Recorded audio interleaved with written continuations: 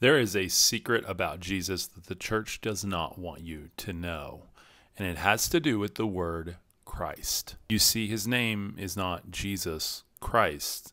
It was actually Jesus the Christ, and it was never Jesus at all. His name in Hebrew would have been Yeshua. In other traditions, it's Isa. To many, he is just the Master. The secret about this word Christ comes from the word Christos, which means anointed.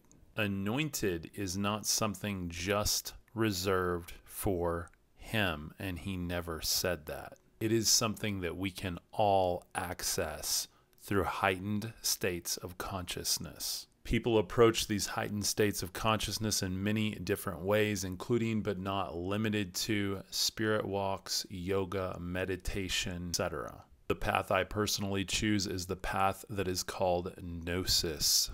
This is also what I teach my students inside my Supernatural Circle program. It's also what I teach on these short videos and in my daily podcast. Gnosis is to have direct knowledge, direct God contact within you.